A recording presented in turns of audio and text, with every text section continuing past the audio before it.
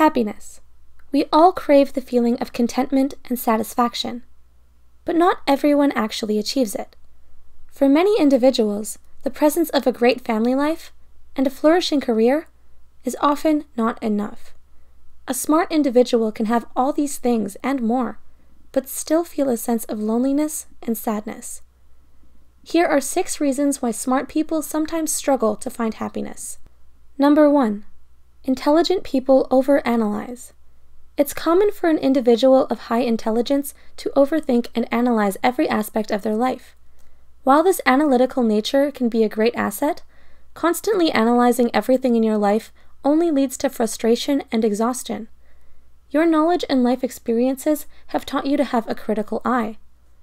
This is a burden that many people don't carry, simply because they don't think on this level. Plus, there are the timeless dilemmas and philosophical issues that seem to have no solution. The more you try to figure it all out, the less satisfied you become in your quest for understanding. In this case, the saying, "ignorance is bliss," is true. Number 2. Intelligent people have high standards. Smart individuals like to hold everything in their life to high standards, and the failure to reach these standards ultimately leads to disappointment. Be it your career, your relationships, or even the talent and skill level that you bring to your daily activities. If your expectations are unrealistic, prepare to be disappointed.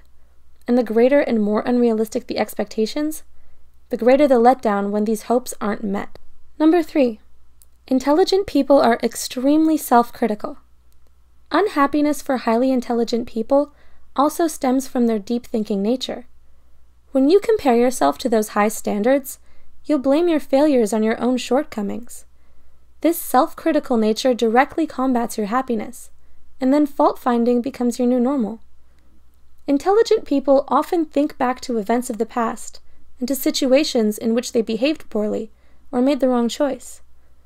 You may not realize it, but this constant regret over past decisions is robbing you of happiness every day. But those who are able to forgive themselves and work beyond these issues are on the path to happiness. Number 4. Intelligent people are overly ambitious. It's very difficult for a person of high intelligence to be satisfied with what they already have. Your complex mind causes you to constantly seek something bigger and better, a greater purpose, if you will. This drive to achieve can make you miss the simple things in everyday life that bring others a great deal of satisfaction. Your mind craves intellectual stimulation, and you aren't satisfied until you find it. Then you need more of it.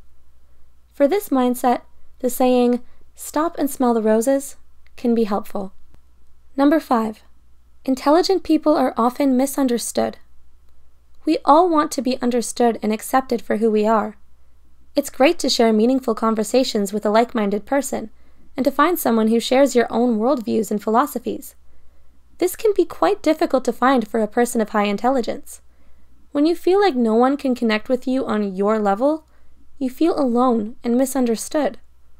It's been proven that people with high levels of intelligence don't need to socialize as much as others, but the need for human interaction is still there. When you have a high intelligence, you just prefer to talk about meaningful and fascinating things, rather than trivial subjects such as food or weather or other people. Number 6. Intelligent people often develop psychological issues. Numerous studies have shown links between psychiatric problems and high intelligence. Anxiety and bipolar disorder are among the most common. It's not certain whether these disorders come from having a brilliant mind or not, but the prevalence of the connections cannot be ignored. Even in the absence of severe mental disorders, if you have exceptionally high intelligence, chances are you may struggle with depression because of the reasons mentioned above. When you constantly think on these things, you may also find yourself reflecting on life and death and the purpose of existence, topics that are often accompanied by feelings of sadness. In the end, you hold the key to your own happiness. Sure, the circumstances around you play a big part, but that doesn't mean they determine your happiness. Sometimes you have to adjust your perspective and priorities to really find this happiness. What are your thoughts about this? How do you find happiness in your struggles? Let us know in the comments.